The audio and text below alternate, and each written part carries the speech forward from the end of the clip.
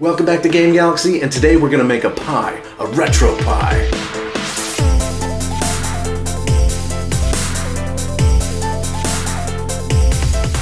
This is going to be a step-by-step setup tutorial for those of you out there looking to build your own retro pie. For those of you wondering what a retro pie is or what Raspberry Pi is, be sure to check out my other video explaining what that is, but we're essentially going to be making our own tiny little emulation machine. The video is going to be broken up into 5 sections, and we're going to cover number 1, all the elements you need to build your RetroPie. Number 2 covers downloading the RetroPie image and flashing it into the SD card. Number 3, just general RetroPie setup. Number 4 is configuring a few of the emulators. And number 5 will be fine-tuning our controllers to work with RetroPie. All of the components you'll need to build your own RetroPie, I'm going to list one by one in the description down below. But there's also Raspberry Pi starter kits available on Amazon that have some of these things all together. When I built mine, it was cheaper to buy them one by one, but sometimes the prices might be cheaper to get a kit. But what you'll need is the actual Raspberry Pi 3 Model B motherboard, which lives right here, a micro SD card. I suggest getting at least a 32GB one, and a nice case for your Raspberry Pi to sit into. This one right here that I'm using is the official Raspberry Pi 3 case from the Raspberry Pi Foundation. I just think it's a nice, sleek, and it looks very cool, and has a little Raspberry logo there, if you can see that. So it's cool. So that is just the core thing to get the system. You'll also, I would suggest getting a USB extension cable. This is just an extension cable that has, you know, the male end and the female end, so you can get some further distance for you if you're going to use USB controllers, like I do. And then get yourself the iBuffalo Classic USB gamepad. I've said this over and over again on my channel. If you know this is my favorite USB gamepad. I should be paid by iBuffalo with how much I push this. But this is a great one. You can also use Bluetooth controllers with RetroPie, and I'm not going to cover that because I have quite the collection of USB controllers, and I just prefer to use USB controllers. I guess I'm weird, but yeah. And that is all you're going to need. You will need a power supply for the Raspberry Pi, so that's something that does not come with the motherboard when you do. I suggest getting the 2.5 amp one from CanaKit because it's just perfectly made for Raspberry Pi and will give you the maximum amount of power you'll need to run it. So once you've got everything ordered, head over to the RetroPie website where you can click on the Get RetroPie button. This will take you to a separate page where you can choose the image for the Raspberry Pi 2 and 3. Start the download and save it to your hard drive. Now I'm using a Mac computer, so I'll be using a free piece of software called Apple Pi Baker. If you're on Windows, I suggest using a program like Win32 Disk Imager. After you've downloaded the RetroPie image, make sure to connect your micro SD card to the computer. Once you open Apple Pi Baker, make sure your SD card is showing up in the left-hand window, and then go over to the Restore Backup section and locate your image file that you downloaded from the RetroPie website, and then go ahead and click Restore Backup and watch the progress bar go as it flashes to your SD card. Once the image is finished being flashed, you can then eject it from your computer. So now that the Raspberry Pi is in its case and the micro SD card is where it needs to be, now we just go ahead and hook this thing up.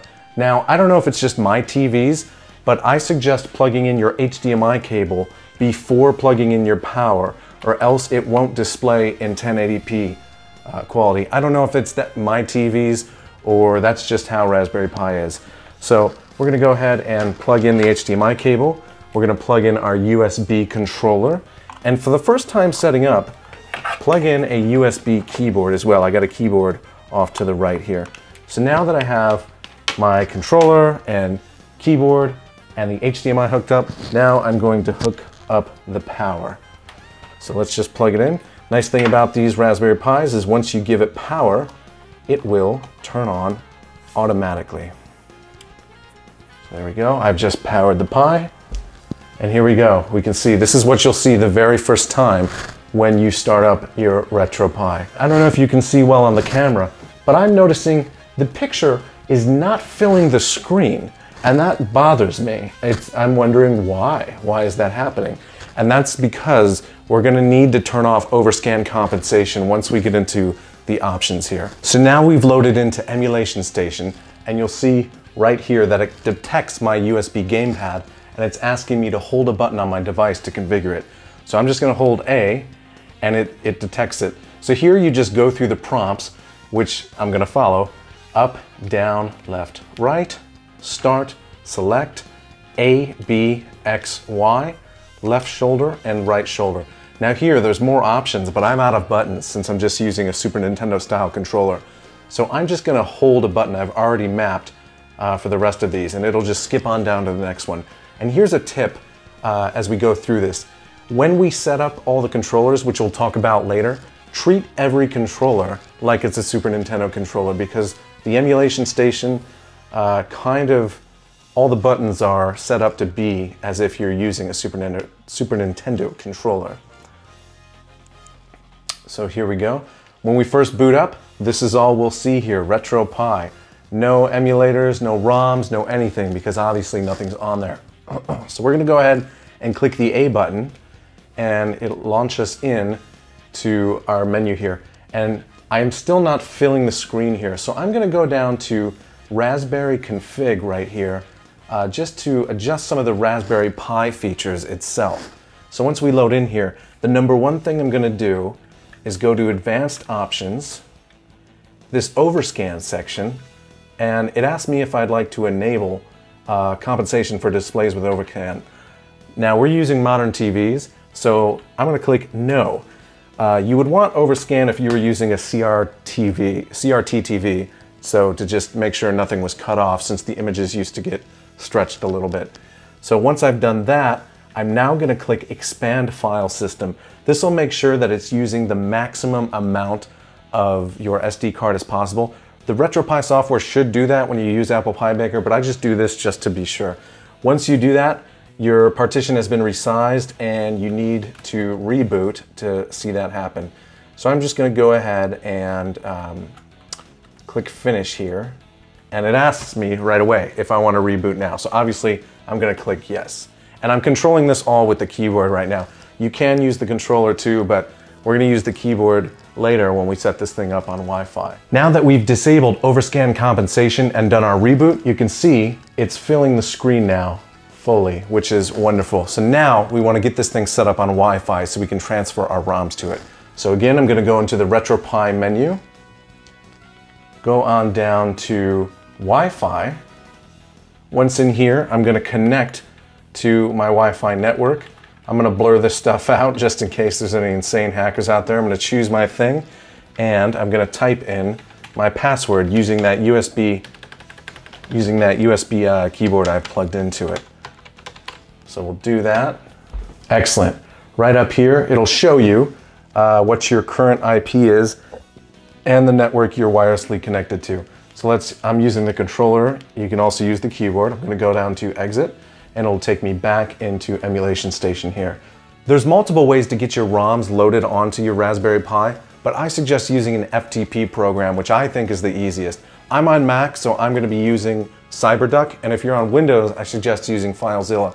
Now, one thing for Mac users, go ahead and look at my Mac screen here, is you will see in your Finder window that there is Retropie showing up here, and you can click it, and it's connecting as if it's a normal server with ROMs and all that.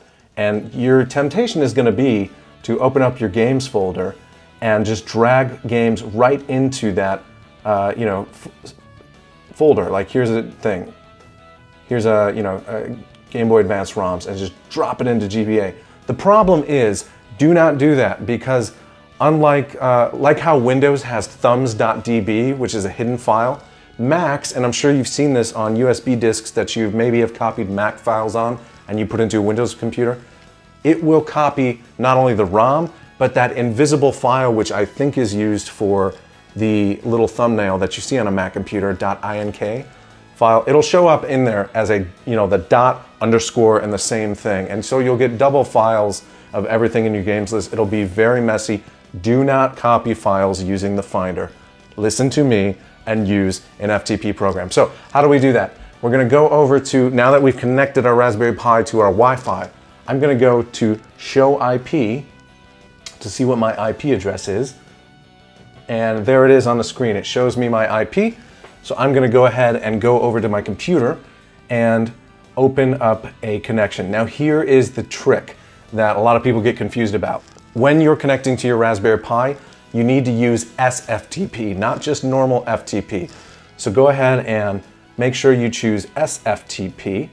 So once you see your IP address and type it in there to the server, the port is 22, because on SFTP the port is always 22. The username is going to be Pi, P-I, and the password is Raspberry, R-A-S-P-B-E-R-R-Y. That's standard for every Raspberry Pi. So go ahead and click connect, and I'm just going to click yes, use my fingerprint always there.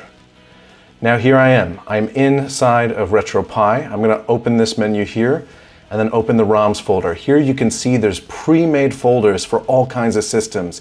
We got, Genesis and Sega 32X, Sega CD, Neo Geo, NES. So I'm going to go over to my hard drive here, and let's go ahead and pick some Genesis games because I love Sega Genesis. Let's pick Sonic the Hedgehog. Let's see. Let's pick Sonic 2, wherever he is. Okay. So all I have to do now that I've got this connection established is drag the ROM over to the Genesis folder, and here it is. It'll transfer. Now there, I've done a successful transfer of one game. Now I'm going to go ahead and quit out of this menu here. Go back to the main screen. Now I don't see any games here, right? Now that's because anytime you transfer files over, it's not going to show up in Emulation Station. You're going to need to restart your Raspberry Pi. So I'm going to press Start, go down to Quit, and then Restart System. Really restart? Yes. So now that I've successfully restarted, you see that Sega Mega Drive shows up as being one of the emulators I can choose from. And that's the thing. Most of the emulators are all built in, so you just have to move your ROMs over and then they'll show up in your playlist. So I'm going to choose it, and right now I just have a list of Sonic 2. Now, the older systems like Genesis, Nintendo, Super Nintendo, all those things, they will work fresh out of the box without you doing anything and other setups. The only ones that'll need interesting setups are PlayStation 1, Neo Geo, and Dreamcast, even though Dreamcast doesn't really work that well on Raspberry Pi. And personally, I would not suggest using Raspberry Pi for Dreamcast. Right now, just play Dreamcast on Dreamcast.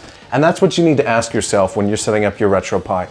Sure, you could do all these other things with it, and Raspberry Pi can do way more systems than I'm going to show you here, but you have to ask yourself, what is it that I want this for? For me personally, I wanted just a retro system that was able to clean up the clutter underneath my TV. And I wanted it to play systems like Atari 2600, Master System, Sega Genesis, the original Nintendo, Super Nintendo, TurboGrafx 16, Neo Geo, PS1, and N64. That's all I want it for. That's more than I need. That's a lot of systems.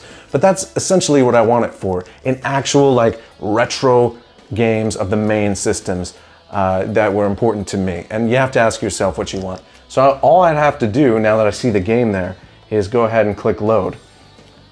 And here I am. It is loaded. Bam, I'm playing. Now here's the thing. I'm playing a Sega Genesis game with a Super Nintendo controller. Now, you can do that, but I also have a USB Sega Genesis controller, and I'll cover that later. But the controls will be A, B, and C. So there we go. Here we are. We are playing Sonic 2 right here on a Raspberry Pi. And it was that simple, guys, just to throw on the ROM and set it up. So there's no rocket science. Don't let anybody fool you on the internet that it's hard to set up a RetroPie, because it's not. But we're not done here, because there's a little more things we want to do. So the emulation is fantastic, and one of the things you can do here with the controller is hotkeys. Now, you can do save states and loading states. To save a state, you'll hold the select key and press the R1 key. And see, when I do that, you can see in the lower left corner, it says save state to slot 0. So I'm going to go ahead and play and move a little forward. And let's say I screw up. Let me lose my shield here. Oh man, I didn't want to lose my shield. So to load, I'll hold the select button and press the L1 button and the left shoulder button, and it loaded my state right there like that. You can have a bunch of states, and the way to move behind them, between them is by holding select and using the D-pad left or right. And you can see in the lower left, my state slot is changing. But I don't even know how many you can have, because I just usually use 1 or 2. So I'm going to load and play. Now to exit any game, you press start and select at the same time, and it'll bring you back to the emulation station menu. Now, here's the thing about this, that it's not very pretty. it's just text. And you may have seen from my earlier video or other places on the internet that there's artwork and a different theme. You know, this one that comes with the emulation station and Retropie is called Carbon, and there are other themes you can do. And my personal favorite is Pixel. So the way to do that is to go into your Retropie, go to File, Retropie Setup. I want to go to Configuration and Tools, and I'm going to scroll down to ES Themes. These actually download from repositories, so you are going to need to be connected to Wi-Fi before you choose to install these. So I'm going to go down and install Pixel, because like I said, Pixel is my personal favorite. I have tried them all. Please go try them all and see which works best for you. For me personally, I think Pixel is the most and best looking one in terms of how it divides the screen and brings in the box art. So we've installed that. I'm going to hit cancel. I'm also, now that I'm here, I'm going to go down to splash screen, and I'm going to choose my splash screen from the Retropie splash screens. And I like the Retropie 2015 Carbon video. It just, when you're first booting up the Pi, it'll do this nice cool video. So that's what I'm going to do. So I'm going to cancel out of that, hit back, hit exit. Now I'm just going to go to, I'm going to press start, go to UI settings, theme set. It's on Carbon right now. I'm going to change that to Pixel and click back. Bam, wow. Some of them will need to have you actually quit and restart Emulation Station for them to work. Pixel just happened to work, I guess. So here, this is the way Pixel looks. I really like what it does, but I'm still not happy because having just a bunch of games here looks gross. So how do we get the artwork? Well, I'll show you. You have to do it by using the built-in scraper that you can download with Retropie, but you can't do it with Emulation Station running. So you need to have that USB keyboard still connected to your Pi, and go ahead and press the F4 key, and it's going to quit and take you directly to the DOS prompt here, or command prompt. I guess we're in Linux. So type, I'm going to teach you some really basic Linux commands, and this is how you're going to move around. But go ahead and type ls, that's for listing the files. Here I see the folder, so I'm going to type cd, similar to DOS here, Retropie setup, list the files again, and then I'm going to type sudo. I know it's more for super user do, so it should be sudo. I like saying sudo, like sudo chop. So we're going to type sudo period slash retropie underscore setup.sh. Don't ask me why you need the period and the slash, it just won't work without it. So now we're in the same setups that we've been seeing inside of Emulation Station, but now we can go down to the configuration and tools and go down to this thing that says scraper, which is scraper for Emulation Station by Steven Self. Go ahead and click that, and it'll download and install the scraper that we need here. So we downloaded the scraper, and here are the options for it once you load in. I'm going to suggest that you go to thumbnails only, which is enabled by default, and go ahead and disable it. And what that means is when you disable it, it's going to give you the most highest quality picture. If you're somehow concerned about the space it will take up, if you've got thousands of ROMs, then by all means use the thumbnail, but they might be a little pixely at times. So I like to disable it. Just know that if you've got like thousands of ROMs like I do, it will take up some space to host those pictures. So it might be like 400 megabytes or something like that. So keep that in mind. Now, all we want to do is, you can leave this the way it is. Obviously, you want to save this step for when you've got all your ROMs transferred to the Pi, but we just have Sonic 2 for this demo. So I'm going to click Scrape All Systems, and here it goes. It's going to reach out to the databases and look for it. And you can see here that it's looking. And once you have a lot of ROMs, this will just run. So I advise just like setting it up, and if you got a lot of ROMs, click it and just walk away and let it do its thing and go through. So after it's finished, it'll say ROMs have been scraped. That's great. I'm gonna hit cancel, back, and now I'm going to click perform reboot. Are you sure you want to reboot? Yes. So we've just loaded back into Emulation Station from our reboot after scraping our ROM. So I'm going to click into the Sega Genesis or Mega Drive section and check that out. And there is the official box art of Sonic the Hedgehog 2. and a little bit of, if you use different themes, though different information will show up sometimes, like how many players, all that metadata has been scraped. So if you change your theme, you'll get that information. Personally, I just love how the pixel theme totally just sections off the screen in perfect, nice little lines here, with the ROMs here and the box art nice and big. Because honestly, when I'm scrolling through my games, I am looking at the text, but my eyes just go to that box art, and I like the box art. So then again, I can do it just the same. So the only thing left to do is to fine-tune our controllers and set up our certain emulators that need BIOS files. So right now, since I'm here and talking about Sega Genesis games, let's talk about using other controllers. Since I set up this iBuffalo one as my main controller, I'm going to leave it plugged in because that's what the Pi recognizes as control. I'm going to unplug my keyboard because I don't need that anymore. Here is the Hyperkin GN6 USB controller. I like to, when I play Sega Genesis, use the Sega Genesis style controller.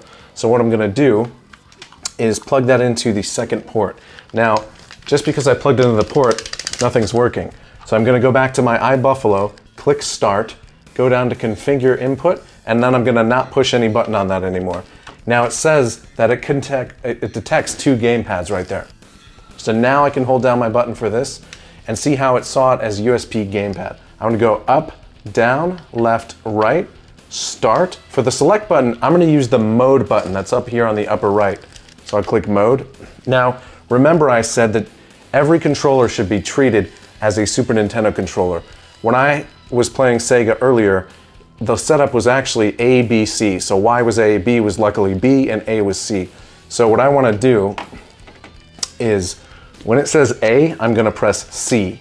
B will be B, X, and don't be afraid to refer back to a Super Nintendo controller if you're confused of what should be what.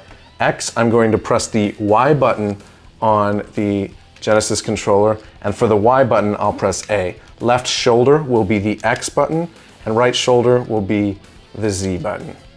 And now we can just go ahead and hold C on our controller because we're out of buttons, and we'll get down to the bottom.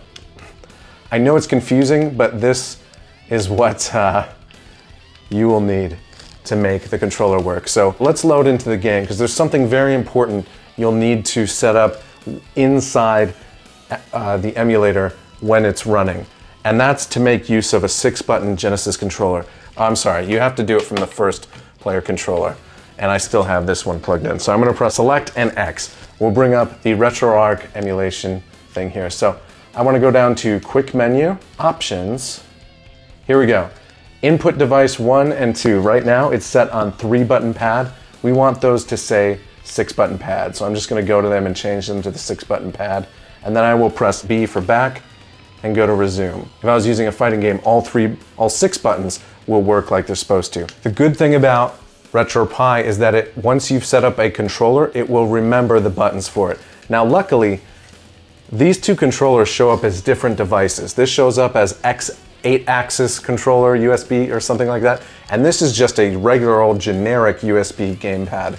So there's other gamepads I have that show up as USB generic gamepads, so I can't really use those with the Retropie because the buttons won't work. I can remap them, but then next time I plug this in, it won't work. But I only use 3 controllers with my Retropie, and that's the Super Nintendo style one, the Sega Genesis one, and then if I'm going to be playing PlayStation, I will plug in this one here. And this is, I will have this in the description. It is an awesome PlayStation style controller. I think it's called ZD USB gamepad. They also make them in Microsoft styles. But the great thing about this one, if you plug it into a computer or even the Raspberry Pi here, it registers as using the Microsoft Xbox 360 controller. So once again, this will differentiate it from my other controllers.